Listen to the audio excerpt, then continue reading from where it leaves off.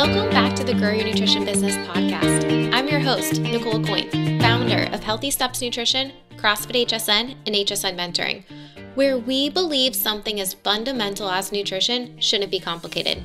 Today, I'm so excited to have Kevin Beamon from Mecca Fitness and Nutrition, as well as CrossFit Mount Lebanon on the podcast. He is an incredible leader in the fitness industry space. When you think about fitness entrepreneurs who've built diversified revenue streams, he is the first person that comes to my mind.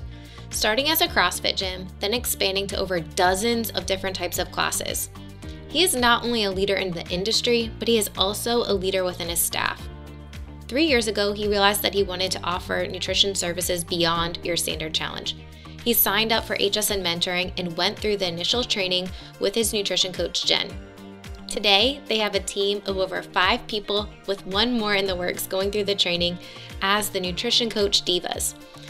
His nutrition team, has been helping so many people in the greater Pittsburgh area.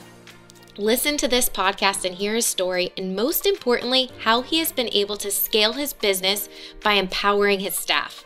Enjoy.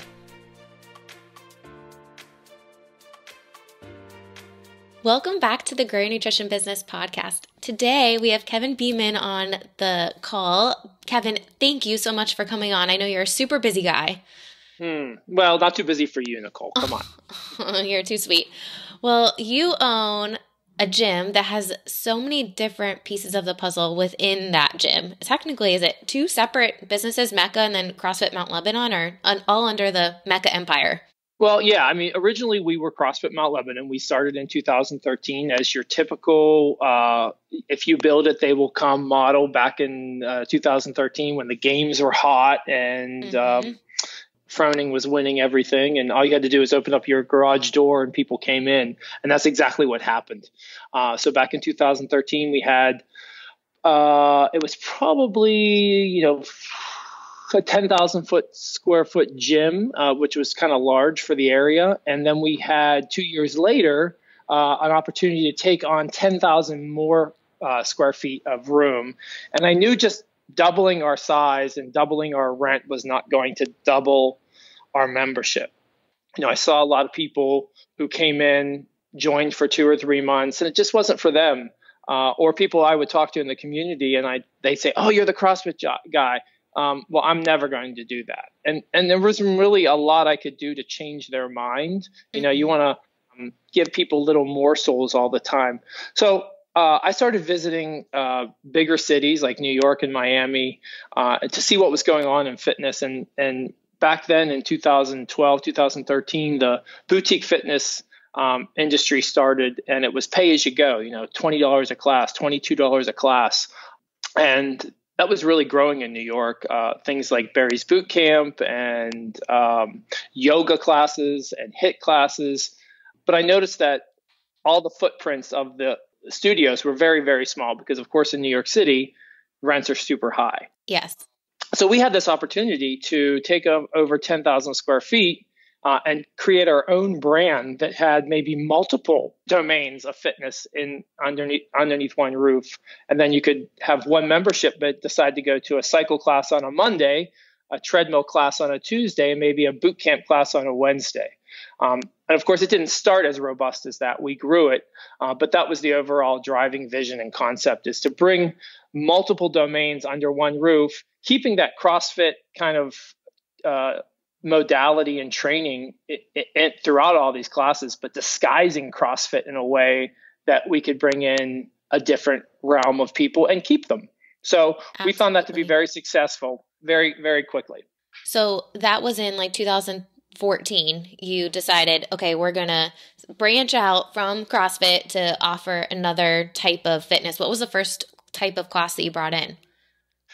We started, so we actually kind of tested this, and we started a 6-week boot camp, which was, we had a very specific time domain where, the class, we had 3 classes a day, one in the early morning and 11:15, and then the evening class. And we were going to have, I believe, 15 people max in each class. And we were going to only do that for 6 weeks to see what happened. And we sold out every single seat. Wow. And we were happy about that. And after the 6 weeks, we were like, okay, we'll decide what we want to do. And, some people from that 45 group of enrollees switched over to CrossFit. Some people didn't, but immediately they wanted to start another 6 weeks. So it wasn't like, okay, we'll try this again in a month. So we, actually had people on a wait list for the second 6 weeks.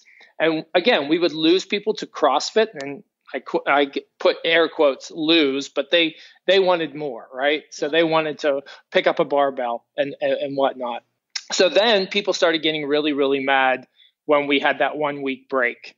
So we knew that this is something that we needed to have as a full-time membership. Got it. In our gym. So it was still called like boot camp at CrossFit Mount Lebanon. And that was kind of the tester. And then we started doing rowing classes. Okay. We called that Row Fit. So we have, I think our gym now has 37 Concept 2 rowers. Wow. And, okay. So when they're not being used, obviously they're not being used all the time. We made a class out of that. Some of it is rowing technique. Some of it is row only. Some of it is rowing with CrossFit elements. So that was our second class. And then we added a cycle class, which was a little more capital than just using the rowers that we had. So that was our first big investment, 30 cycle bikes. And that was part of our expansion. So we really had to create our new brand, which is Mecca Fitness, open up a lobby and have a front desk and a sales staff and, laundry, better bathrooms, all the things that you don't, I don't want to say typically have, at least back in that day, that you would see in a CrossFit gym. Someone, that could give you a tour at any time, someone that could check on your account, billing issues, a friendly face at the front desk. And then we started selling more beverages and items in retail. So it really was able to create many, many different revenue streams from expanding the program. Which is amazing. Yeah, absolutely. Which brought us to, how do we add even more value to the customers that are coming in? And I'm sure you'll probably want to talk about how we came up with creating a nutrition revenue stream as well. Absolutely. We'll dive into that in just a few minutes. I want to backtrack for 1 second. As you guys added more classes, I see a lot of gyms, who are looking to add boot camps, and they'll start off as like a 6-week program trial. So you're not committing for a lifetime of that, like a 6-week trial period, boot camp, whatever, specialty class. And then how popular is it? Can we keep going with that? Is that how you did it with all of the programs as you added them, or just kind of the boot camp? That was just the boot camp because, and the reason why we did that is we wanted to see initially, we didn't want to commit to something internally. It wasn't about the customers. It was about us. Do we want this program here? Can we handle bringing just as much quality to our boot camp program as we did to the CrossFit program? And to be honest with the class, you want to make the classes just as intense. I mean, you don't want to have this kind of like CrossFit light mentality or whatever other domain you bring in. It doesn't need you don't need it to be something that is easier or less grueling than a CrossFit class, but you want to make it so it's it's more attractive. It's less intimidating. Yeah, less intimidating. Absolutely. I mean, this is the old debate in CrossFit is, do you have, on your marketing, do you put someone dying, doing overhead squats, with all the equipment on, or do you want to show someone giving someone a fist bump and a smile? And that's really, the marketing, if you're interested in growing your programs and bringing a diverse group of people in, you want to think about marketing it to those people, not to the people who you think should be in your gym. 100%. I mean, if you look at our website or any of the media that we put out, it's normal human beings. It's very rare that we're putting someone with a 8-pack on a picture, just because that's people that are normal are not going to think that they can do it if all you're showing is people with 6-packs, right? And I'm sure you realize that super early on. Mm-hmm. So that 6 weeks was our kind of like, can we do this? And we knew right away, like, this is going to be something that we're going to repeat. And then the customers really were the ones saying, no, don't take a week off. Once we created that brand, that Mecca Fitness brand that was separate from CrossFit, we really ran the business as two separate businesses. A lot of times people didn't realize that it was, owned by the same group of people. And that's the way it lasted for a long time. But we found that a lot of our CrossFit athletes wanted to do Mecca. They wanted the classes, but they didn't want to leave CrossFit. Absolutely. So we created like a bridge membership where you could do both. You needed to have a CrossFit membership to do that. You couldn't do that if you were at Mecca. You couldn't just pop into a CrossFit class for obvious reasons. But once we saw that interaction between the two brands, it kind of lit something in us that we said, like, maybe we should just have one brand and have CrossFit be a membership underneath the Mecca brand. I mean, obviously CrossFit Mount Lebanon keeps its brand, and that's the affiliate, and it's very important. It's very important to HQ that we keep that separate, but it's no different than we have the treadmill class, we have yoga class, we have CrossFit class, that type of thing. Now you have to have a special membership to get into CrossFit, but we're building our brand under our own name, which is Mecca Fitness. It just makes more sense for us as we grow as a company. It makes complete sense. One thing that you mentioned, and this is something that we've been talking about a ton, is essentially what you were saying, bridge the gap, being able to have people go to CrossFit Mount Lebanon and other classes. You're talking about hybrid memberships. You're talking about making it easy for someone to be able to go to both or any type of fitness. And we have members at our gym that go to Orange Theory, right? And if we offered more of a cardio class, I'm sure they wouldn't go there. They would just continue to come to us and just be a part of our membership. And it just makes so much sense, right? Like, people want a variety of different things. You have endurance athletes that are part of your CrossFit gym. And if you offered endurance specific classes, I'm sure they would go to those too. Yeah, absolutely. I mean, CrossFit is very much, trust the program, right? You want to trust the program. You want to trust your coach or your programming, whoever's in charge of programming, to say, okay, I don't like this workout, but I'm going to show up because I trust this program and I want to be, really good at all these things. Absolutely. Well, not everybody wants that. They want to go to a CrossFit class and maybe do the deadlifts and some pull-ups and this thing. But when they see like maybe a 7-minute workout and, that they're like, I have an hour to work out and I want to burn the most amount of calories I can. So today I'm choosing not to go to CrossFit. Now, that doesn't mean that's the right decision in bigger picture, but that's what they want. Yeah, exactly. They want to sweat that day. They want to work for 45 minutes. They don't want to work for 7 minutes, And so we're offering different opportunities and choices for our, 750 monthly members. So. Wow, 750, just a few. Okay, so you obviously have a wide variety of CrossFit or fitness classes, including CrossFit. Then we had a conversation a couple years ago, and you said, I want to now build nutrition. So how did you guys start nutrition? What prompted you to say we need to branch out beyond fitness to nutrition? Sure. Well, we had been doing a couple different things over the years, like Lurong Living Challenge. We've done a few nutrition off-brand things. We've done Whole Life, and we got a ton of people that were really interested in doing that every 6 months or so. That we would introduce that Lurong, which I think was great.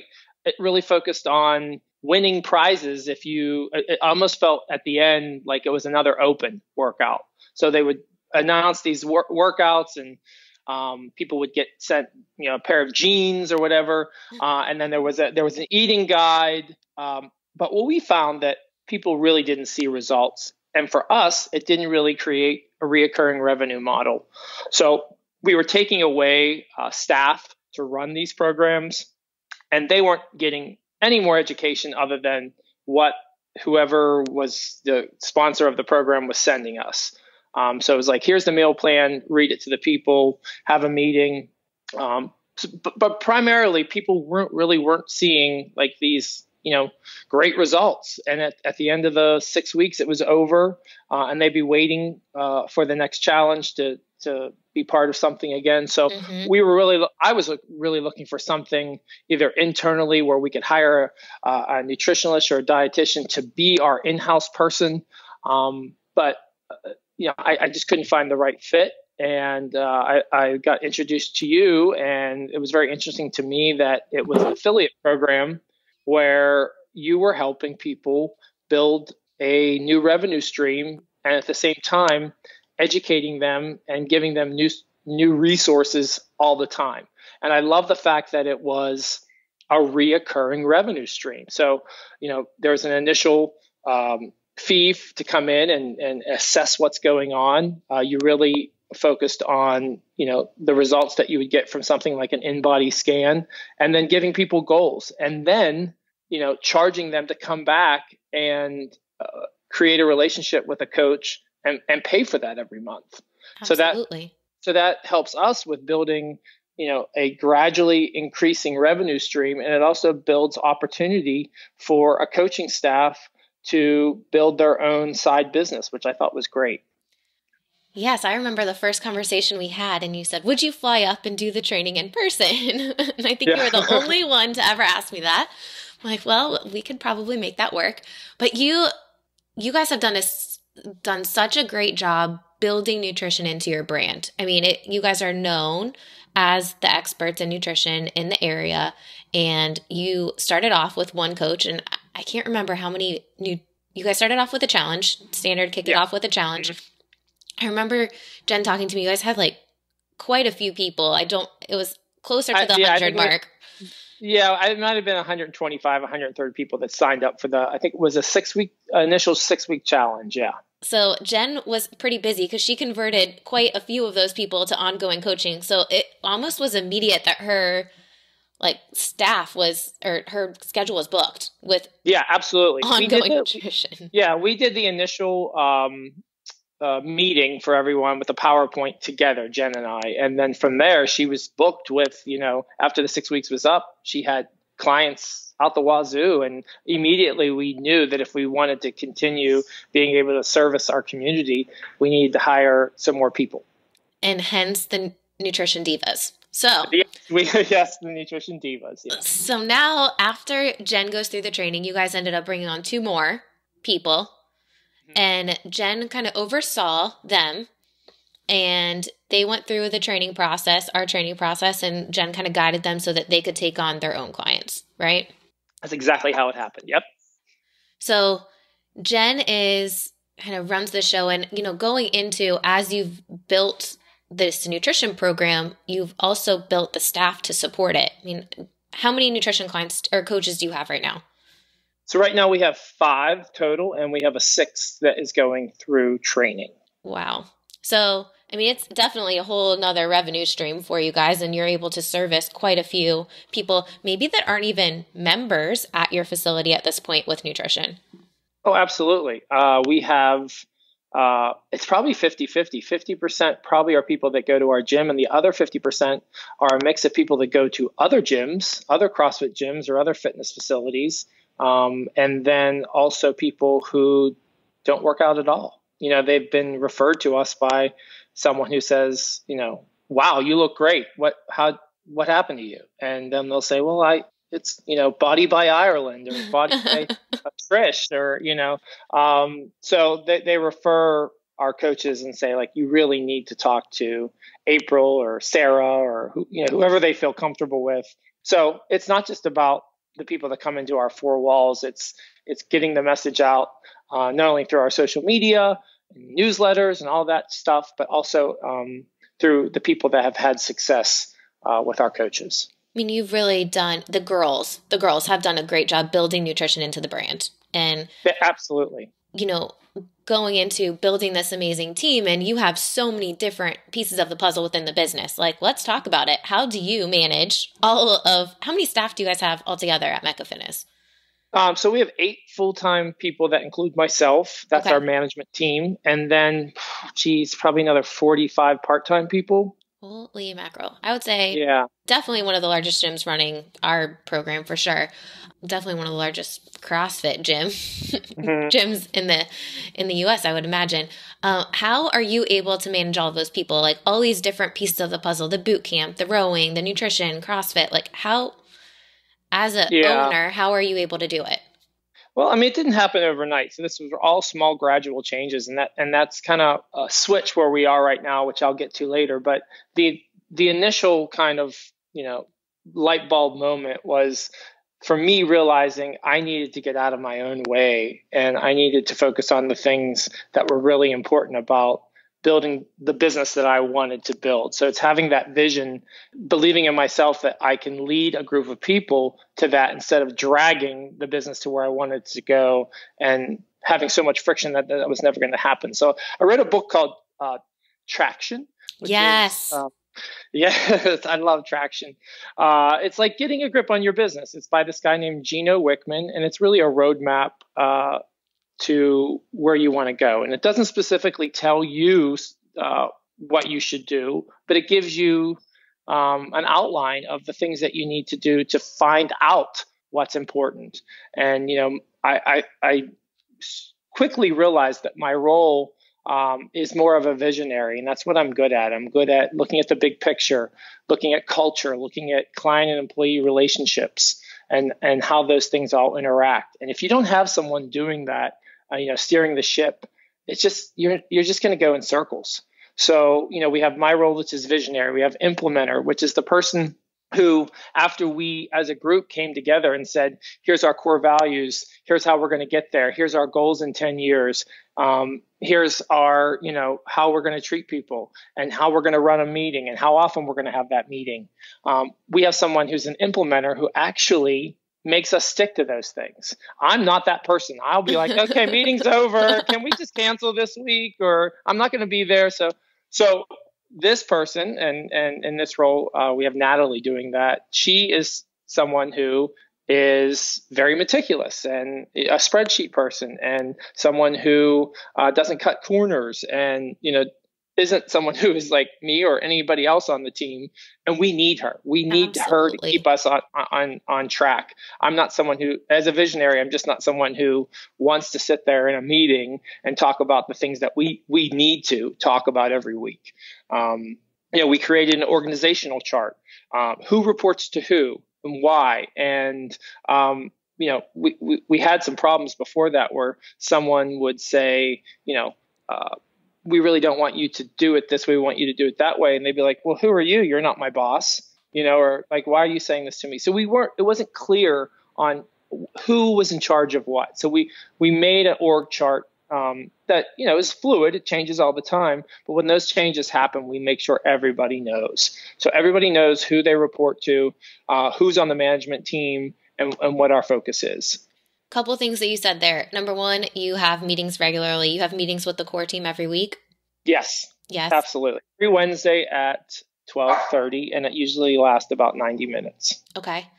And chain of command. So who talks to who? And I think that's a big problem that a lot of gym owners have, is because they feel like they're the ones that everyone has to talk to, right? Yeah. And in reality, it takes a long time, and we're still dealing with that, not as much, but it takes a long time for not only employees but customers to realize things have changed. Mm-hmm. They want to talk to the person who they believe is the highest up, mm-hmm. Whether that be an employee or a customer. And I made a conscious decision that I'm not going, even though sometimes I really, really wanted to, I'm not going to get involved with customer issues, with things that come up or problems that I think I could solve very quickly. I want to let other people do that so they can, maybe not make huge mistakes, but they can figure it out on their own, or come to me and say, here's what happened. What do you think we should do? And let them handle it. So taking myself out of the equation there is very, very hard. When you're running your own small business, it's you, right? It's your business. You want to make sure that everything's going the way you want it to. But if you want your business to grow, you have to let other people solve problems and feel good about that, and maybe make some mistakes here and there. But is letting that happen is a hard process to do. But if you're a real entrepreneur, you have to get out of the way. That is probably the most important piece of information that you can give any entrepreneur. I mean, there's only so many hours in the day. There's only so many things that you can actually handle. And if you're focusing in your business every single day, there's no way you're going to be able to scale and grow. You guys would not be here today if you were handling every single client issue. Absolutely. Absolutely. So let's talk about your nutrition program. You have almost 6 people now that are nutrition coaches. You are not super hands-on with the program. No, I did go through the program. Of course. Initially went through it with Jen, and I really don't know if I could do it again because from what I understand, it's way different from when I first did it 2 or 3 years ago, which is a testament to how you guys have grown. So yeah, I went through it and we did that initial first challenge. Jen took over. We started looking at, people who we felt could make good coaches. And we were lucky enough to find people internally, right? People that were either coaches or people that, when I say coaches, CrossFit coaches or fitness coaches at the gym. And then also people that we felt were inspiring and also had a perspective that they could show that would be helpful to growing our program. So yeah, we've been really happy. What made you, I think this is a conversation that I like to have with all gym owners that have built amazing teams with nutrition coaches. What are things that you look for when you are bringing on a new nutrition coach? And I assume you have someone, Jen, who runs the show now with, talking about chain of command. She's the champion of your nutrition program.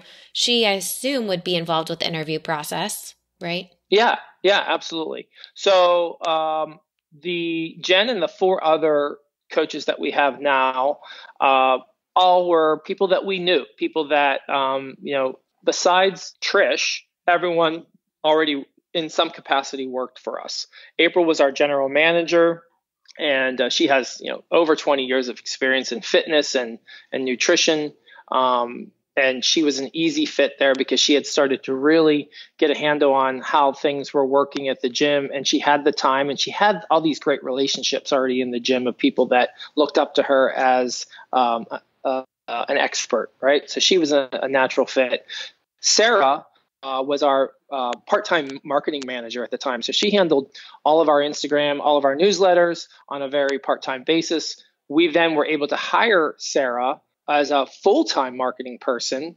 And I know that's difficult for some gyms to do because when you think about adding full-time salary for someone that isn't revenue driving, marketing is very much part of revenue driving. It's part of the sales process, but it's not something where most gyms can say, let's hire a full-time person that gets, benefits and 401k. I mean, that's a big jump, but we were able to do that because she was already had some level of success being a nutrition coach. So if she had a little more time to put into that, instead of going to a 9-to-5 job, she could see her revenue grow exponentially plus her full-time salary that we were offering her. So that was like a double whammy for us. We got a great coach. We were able to hire her full-time, and she felt more comfortable in making that jump to being a full-time staff member and part of our management team at Mecca.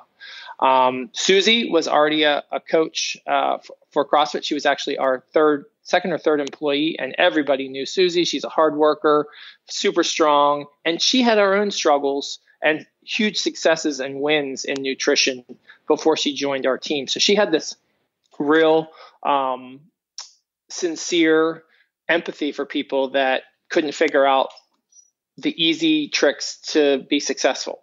Which is huge. Yeah, absolutely. It's not easy until it is, right? It's simple, not easy. Exactly. And finally, Trish, she was a client of ours for years. And much like Susie, like within 6 or 8 weeks, she was walking around and people were like, what happened to you? I mean, she just became the person she wanted to be through eating right. And she figured that out through another system, but she is able to really, really look at the client and say, I know what you're going through, And here's how I did it. And here's some tools to help you. Here's some simple tricks. And don't get, caught in the minutia of I'm not this or that. Just focus on the small goal. And that's how she became successful. And she's one of our most revered coaches because of that fact. That's amazing. So let's dive into, you have these amazing coaches. One of them started as a client, the rest were on staff. Did you guys approach people? Did you just put a feeler out? Hey, our nutrition team's expanding. How did that start?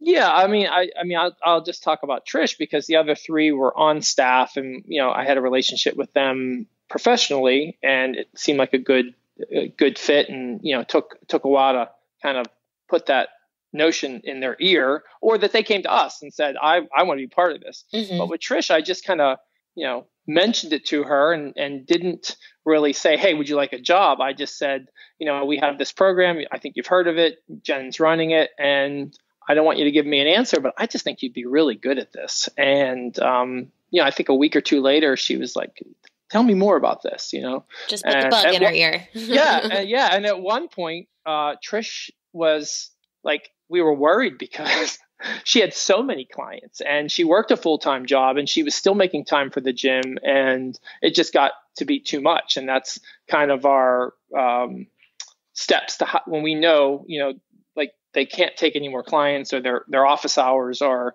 always jammed. That's the time that we know that we need to hire someone else. And the hiring process for hiring a new coach, we definitely help with that. But what do you guys do on your end? Well, to be honest with you, we just really haven't had that problem because internally we were able to hire people. And this sixth coach that we just hired is someone that I knew personally that was interested in joining the team and had a nutrition background in college. I introduced her to Jen, and I said, you don't have to hire this person. This is totally up to you. It's just a recommendation. And I left it in Jen's hands. So I just got out of the way. And that's the biggest thing, right? Like Jen runs the show. They go through our training process, and then Jen mentors them and guides them so that they are eventually off on their own, seeing their own clients.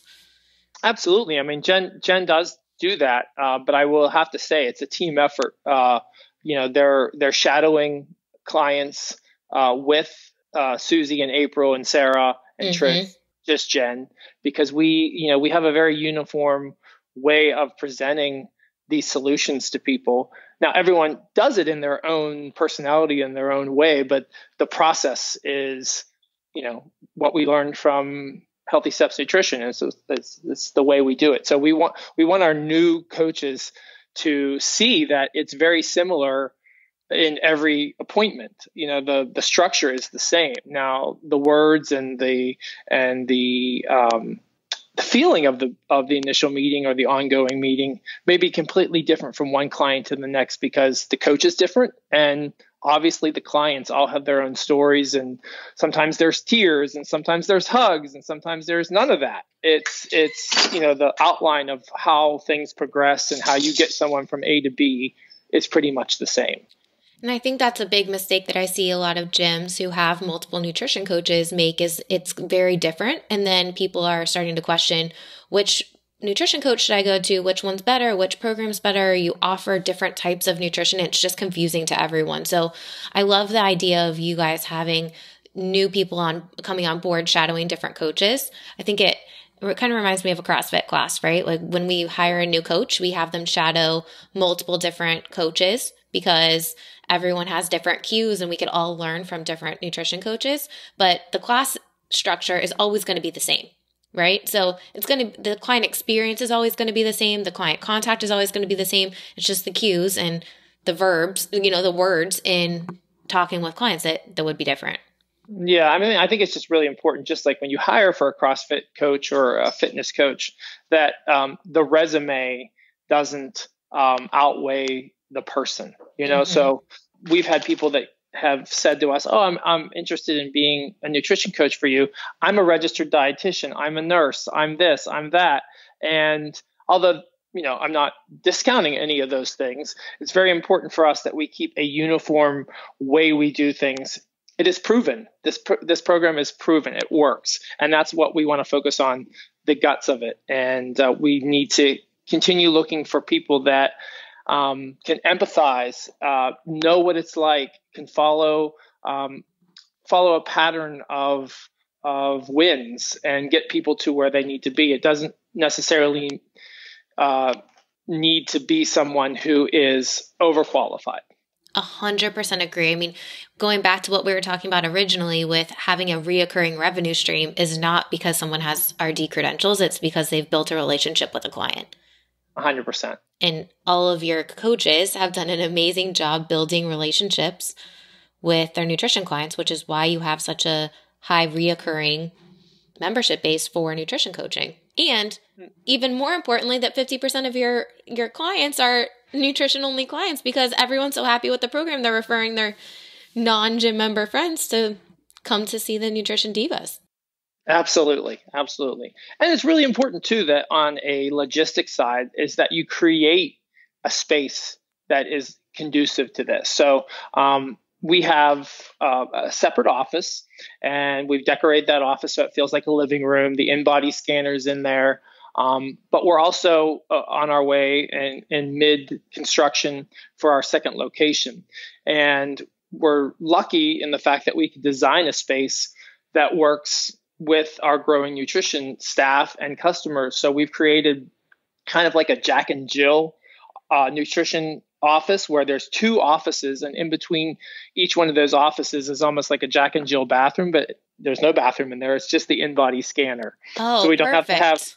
we don't have to have two scanners. You slide the door open, and then your client can get on there with some privacy and then come back into the other room, and then vice versa. So we could actually have two appointments going on at the same time with one scanner, and then creating like a comfortable environment, right? So the coaches are obviously the most important thing, the program, but also creating an environment and spending a little bit of capital on a separate space that you can have these meetings and create a relationship. You want your clients to feel comfortable, right? And I remember starting my practice, 10 years ago when I was doing measurements in like a bathroom, right? Because I didn't want people to be in the middle of the open space. It wasn't ideal. As soon as I was able to get office, I got an office. But I love the idea of having a Jack and Jill style. We're actually in the process of getting a bigger space, and I'm going to 100% take that idea from you. So thank you. Yeah, you're welcome. But, I said earlier, like a lot of times there's tiers, and there's, people are not talking about what they're putting, what they're eating so much as they're talking about their life and trauma and things that, they sign up for it. They don't think they're getting a private therapy session, but it kind of turns into that. So if you don't create an environment that's conducive to that, that's private and warm, you're not going to have real change. 100% agree. Kevin, you are such a plethora of knowledge. What is one piece of advice that you give gym owners who are looking to start a nutrition program or looking to bring on a nutrition coach? What's one piece of advice that you'll give them? Well, I mean, if you're going to do anything, you have to put 100% into it, right? So if you think you're going to, do your books and do your marketing and coach your classes and clean the bathrooms, and then 10 minutes later take a nutrition client, you're really not going to be successful. I think it's great that you're going to educate yourself and you want to do all these things. But I guess I would have to say is like, just get your shit together first. Realize that you need a roadmap. You need to have a vision of what you want your business to do. And if you just say, I listened to this podcast and I want to create that revenue stream, it's not going to happen. You have to organize yourself and organize your business and get the right team. And once you do all those things, then you should call Nicole and say, I'm ready to go through the program myself, find the right person to go through with me, and then put that person in charge. And I'm going to focus on the things that matter. I love it. Thanks for the non-paid plug.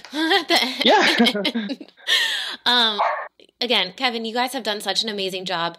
I consider your team as the leaders with building a team. And Jen has done such an amazing job building your nutrition program and having a group of people that are all like-minded with the same vision of helping each other make your community a happier and healthier place. And you guys, again, are doing an amazing job. Thank you for trusting us to help you build your nutrition program. And I'm so excited to watch you guys continue to build it in the future and continue to build corporate and venture out so that you guys aren't just doing it in-house. You're going out in your community and building an even bigger nutrition program. Yeah, I mean, we didn't even have time to talk about that, as the corporate wellness part of it is almost like a secondary program to what you guys are offering. You know, we have really created a whole new revenue stream with corporate wellness. And then it, you know, one hand scratches the other. We go into these companies and, you know, we're giving a seminar to 80 people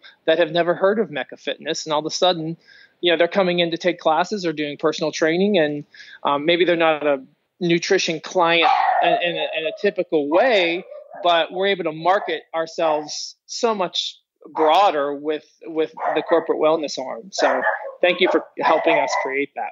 Absolutely. It's my pleasure.